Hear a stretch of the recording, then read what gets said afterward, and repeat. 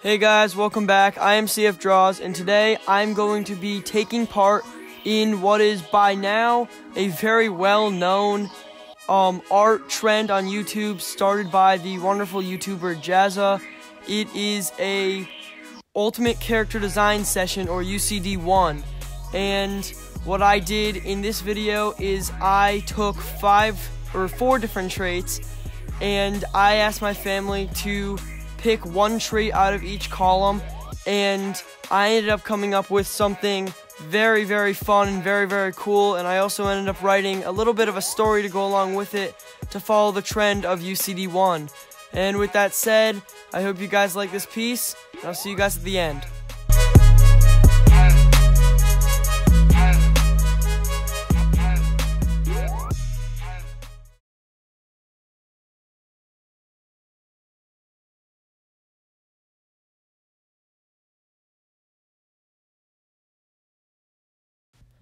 The small island of Tokazaki was an island off the distant coast of the island of Japan. Although at first glance, this island would be noticeably similar to its larger cousin, in both geology and architecture, this island had a far more grueling past. In the 11th century CE, a small population of dwarven Japanese citizens were outcast from their communities due to their small size, high intelligence, and stubborn and/or determined personalities. These citizens were thought to be an unnatural race that resulted from the high amounts of shortanium that was used in the building of many traditional Japanese structures, including homes. This shortanium was actually breaking down over days, months, and even years into a molecular dust that infected the developing babies inside of their mothers' bodies. This resulted in a smarter, shorter version of the common citizens of the Japanese country. Years after their birth, these dwarven citizens were collected and sent to a remote island off the far coast of mainland Japan, making the normal citizens feel more comfortable now that the unnatural beings were out of their homes, communities, and lives. Years later, the forgotten outcasts of their former society constructed a new, thriving empire known to the dwarven citizens as Tokazaki. This remote island turned thriving empire of Tokazaki was a proud symbol of the abundance of determination that these former outcasts still had even decades after their deportation from mainland Japan. Deep within the bustling kingdom of Tokazaki lived an older yet highly respected dwarf named Hiroto Kashi. Kashi was a respected blacksmith, builder, and former soldier in the Tokazaki army who also founded the use of mechanical parts and equipment for their everyday lives. Since the dwarven people were far smarter than their full-size counterparts, they were able to discover the abilities of mechanical technology far before it was later discovered by better-known civilizations. Even with the knowledge of these advanced capabilities, Hiroto Kashi still preferred to serve his people by constructing tools and mechanical equipment for the townsfolk and eventually earned the respect from the commoners that he served. Realizing Kashi's genius and ability to construct anything from seemingly nothing, Hiroto Kashi was called upon by his close friend and ruler of the kingdom, Kano Yashi. Yashi asked Hiroto to build several mechanical weapons to protect and defend the hidden empire of Tokazaki, as he feared an attack from the Koyoki Empire. Just days before, some of Yashi's best men spotted Koyoki ships scouting around their beloved island home. Yashi feared that they had remembered the seemingly lost history of their people, and that the Koyoki Empire would soon raid them for their abundance of gold, silver, and most importantly, their mechanical technology. Knowing the risks, Kashi still refused to say that his days of war were over, and he left Yashi even more fearful of the devastation that would come of an undefended raid. After months of no attacks from the Koyoki Empire, Kashi felt as though he had made the right decision to not build mechanical weapons to defend his island home. Even though Hiroto Kashi was a peaceful man, he had formerly served his people as a soldier, seeing himself in their ranks as a great benefit. Hiroto had then turned away from conflict after seeing too many of his close friends and even family members die in front of him. That is exactly why Kashi decided not to construct mechanical weapons and tools for destruction against an empire that had not even made a move of attack. After months of peace, the Koyoki Empire finally decided to rain terror on the hidden kingdom of Tokazaki, sending all of the people on the island into a terrified panic.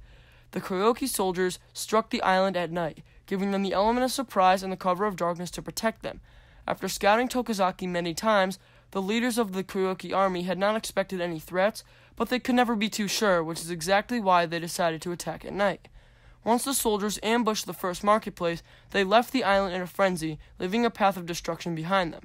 the Koyuki army had silently set fire to many buildings within the heart of Tokozaki, while also successfully stealing valuable items, weapons, mechanical equipment, and precious elements such as gold, silver, and steel. When the kingdom of Tokozaki awoke, they were met with a harsh greeting of destruction and fire. While the townsfolk immediately rushed towards one of Hiroto Kashi's greatest inventions, the mechanically pressurized water spout, Kashi himself was staring at the destruction that had come from him not creating mechanical weapons for defense and, most importantly, protection. Kashi felt terrible for the wrong that he had done to his beloved home, but he still felt as though he could do good.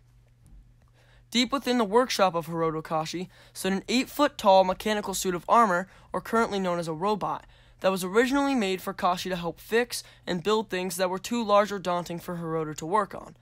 Kashi decided that his people needed something, or rather someone, to defend them from any future threats, since he already could tell that there were more attacks to come. Hiroto Kashi immediately began to work on adding armor and weapons to his new defense and protection for his fellow dwarven citizens. Once Hiroto had finished his work, he started to pilot his armor, which had then taken the form of an 8-foot-tall samurai warrior, which he named the Iron Samurai. This Iron Samurai, who was never unmasked, took the liberty of taking down many lines of defense and attack from the Koyuki Empire, leading the island of Tokozaki to successfully remain minorly harmed and with no major casualties or disturbances to their mechanical technology that they had stored up. It is because of Kashi and the Iron Samurai that the island of Tokozaki still exists, but is still unknown to the rest of the world.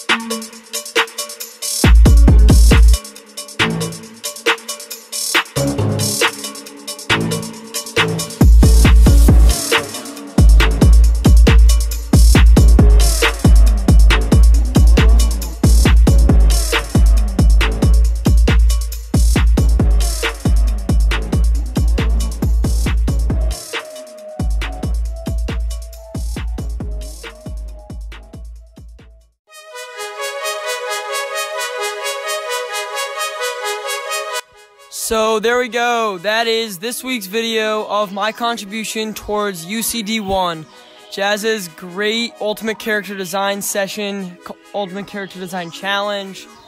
I think the Iron Samurai turned out so well, and I love the story.